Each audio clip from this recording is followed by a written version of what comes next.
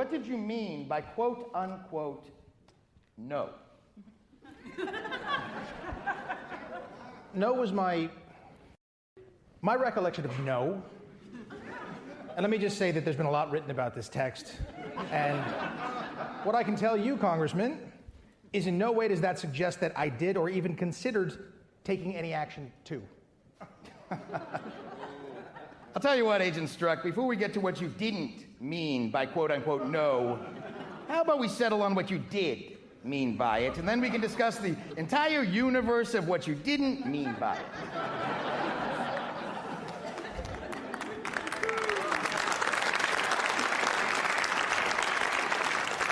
Now, the precise question was, Trump's not ever going to become president, right? And then if you missed that quote-unquote right, she put again quote-unquote right, with a question mark. And the next word from you is, quote-unquote, no. So what did you think the question was? I thought that question was her personal question as to whether or not he would become president. My answer was my personal belief that I did not think he would be. Well, then why did you say, quote, no, he's not, unquote? Why didn't you say, quote, no, I don't think he's going to. No, I don't think he'll win the Electoral College. No, I don't think he'll do well in Ohio, unquote. Why did you say, quote, no, he's not, unquote? Sir, because my recollection of that text, which I don't recall specifically writing, is it is late at night. Are you denying writing it? Oh, I'm not denying writing it at all. Okay, quote, no, he's not, unquote, he's not what? Going to be my belief that he is not going to be president. Well, stop it. Who's, quote, unquote, we?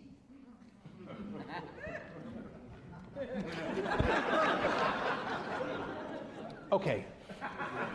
Sir, my recollection is looking at that time when then-candidate Trump had just come off of a speech where he was insulting the immigrant family of a fallen military war hero. I found it unbelievable the American people. So the quote-unquote we was you and the Cain family. Sir, no, if I could is that your testimony?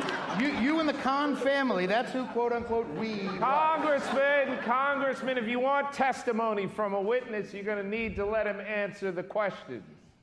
Sir, my response to that was coming off of a speech when then-candidate Trump was insulting the family, the immigrant family of a fallen war hero. It was so unbelievable to me that the American people, that anybody, given those sort of sentiments and statements, would elect him to the presidency. That was my personal belief. Okay. Well, that helps, Agent Strzok. By quote-unquote we, you meant the United States. Is that what you meant? Honestly, I don't know that I had any specific... Well, who wrote it?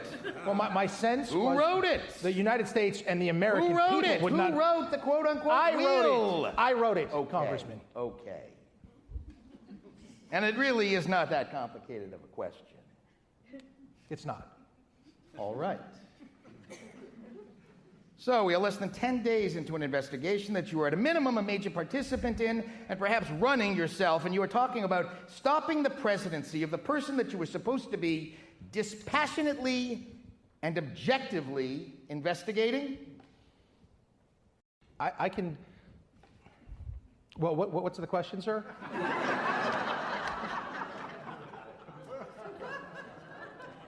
Is that true? Is what true? I'm asking you to rephrase. The whole predicate. We are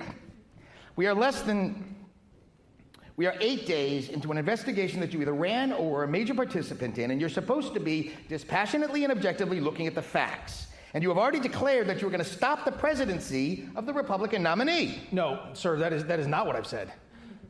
What I have said is my personal belief that the American people, I did not believe, would elect the president. That is fundamentally different from what you just said and suggested. Well, we'll let the reader decide how fundamentally different that is, Agent Strzok. So, you were recruited for the mid-year exam investigation, the investigation into Hillary Clinton's use of a personal server for State Department emails. Did they solicit applications? How did you come to be on the team? My understanding is that Assistant Director Coleman asked for me and a team to come over, but that's secondhand information. I don't know that Mr. Coleman ever told me. I don't know that I know exactly how it came to be that I was selected and directed to come to headquarters.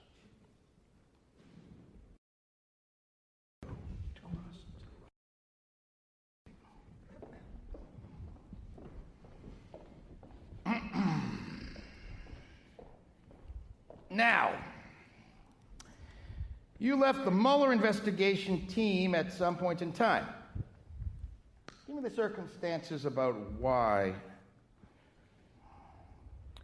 Sure. I participated in the first briefing for Bob Mueller upon sort of giving him an overview of, like, here's what we've got. And at the end of the briefing, he went to Mr. McCabe, who at the time was acting director, and said, "Who is that woman?" And he said, "That's Lisa, she works for me." And he said, "I want her on the team." And Andy said, "Okay." And so he came to me and said, "Bob wants you to join the team." And I said, "I don't want to." And he said, "Well, you don't say no to Bob Mueller." Okay. So the point I'm trying to get at, the text messages had not become public. No. 30 seconds. I'm going to get there. You bet. I was very hesitant to join the Mueller team because I had already worked 2 incredibly demanding years with Andy, and I wanted a life back. And I wanted to parent and be at home and be around. And so I went to Bob Mueller to talk to him about it. And so as a compromise, I offered a 45-day detail, and so I joined his team for 45 days to sort of help them stand up, with the understanding that he wanted me full-time. He, thought I had something to add. But at the end of the 45 days, I just, despite, it being an impressive crew that he had assembled, just wanted a life back.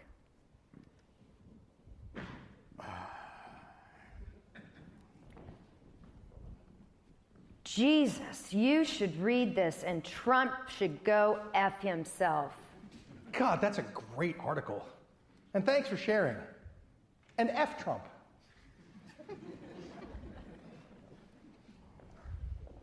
Maybe you're meant to stay where you are because you're meant to protect the country from that menace. Thanks. Of course, I'll try to approach it that way. I can protect our country at many levels. Was told the board went the way Bill wanted, but still needs the director's blessing. Yay. Come down to my office for lunch. I'm going to blow your mind.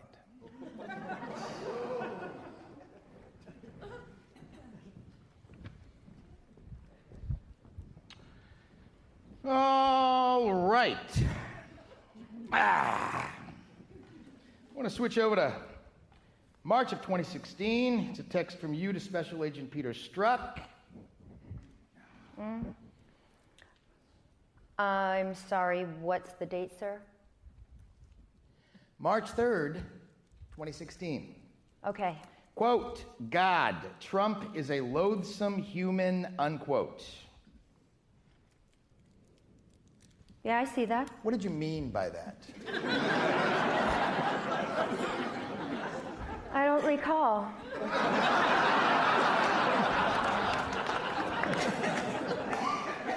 Well, what does the word, quote, unquote, loathsome mean? I have absolutely no idea what particular thing was uttered that I was responding to, but this is the one where I'll say that in which the, genitalia size is discussed. Now, let's flip to May of 2017. This is actually a text from Special Agent Struck to you. Quote, "And we need to open the case we have been waiting on while Andy is acting," unquote. Who is Andy? Andy is Andy McCabe. And this is what, a day after Director Comey has been fired? That's correct. What is the case that you could not open when Jim Comey was the director, but you might be able to open since Andy is acting? You're misreading the text, sir. May I consult with counsel? There may be instruction on whether or not she can discuss this case. Okay, thank you, sir. I've been instructed by FBI counsel that what I can say is the decision to open the case was not about who was occupying the director's position. All right, we'll try it again.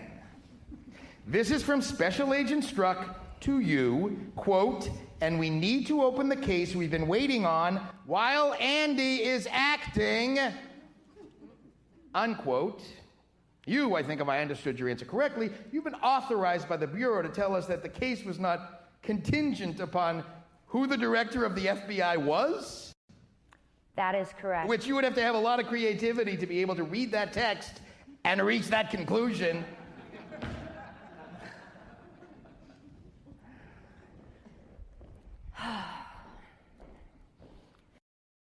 I should really take off the whole damn day. So go ahead. I'd obviously love to have you at the director brief, but if not, I'll stop by and give you an in-person debrief. Good Lord. Talk about an unexpected and unpleasant blast from the past. Just went to a Southern Virginia Walmart. I could smell the Trump support.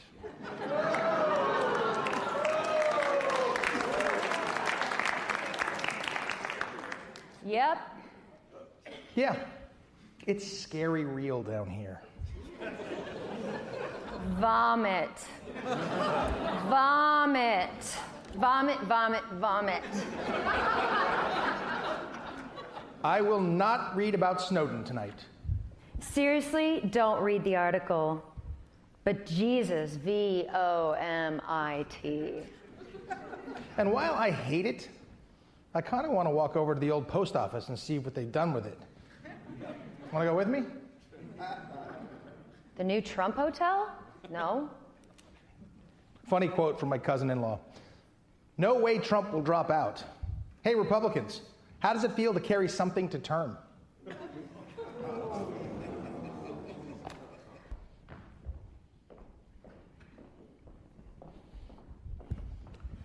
Well, on November the 3rd, you did text, quote, "Jill Stein and Gary Johnson are F***ing everything up to," end quote. Does F***ing mean fucking? Yes. What did you mean by that?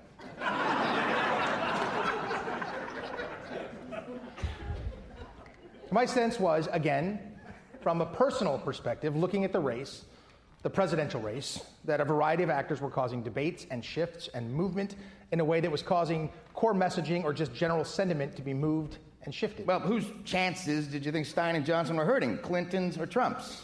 I believe Clinton's. Well, I can almost take from reading this text that you wanted her to win. Congressman, like many agents, I had certainly strong-held political opinions that are personal. There have been presidents that I've liked that have been elected, and there have been presidents that I didn't particularly care for that were elected. So it's fair to say you are a Clinton supporter? Congressman, I think that's clear from the reading of the text, certainly that I was not a Trump fan. Well, just to be on the safe side, we'll get you to say it anyway, even if it is clear from the reading of the text. You are a Clinton supporter? Sir, my personal perspective was that I supported Hillary Clinton, Secretary Hillary Clinton, ahead of then-candidate Trump. And when did you decide to start supporting her? Did you support her in the primary? No, I know you, again, This makes me uncomfortable, that the legislative branch is inquiring about the personal views of an Well, executive. your text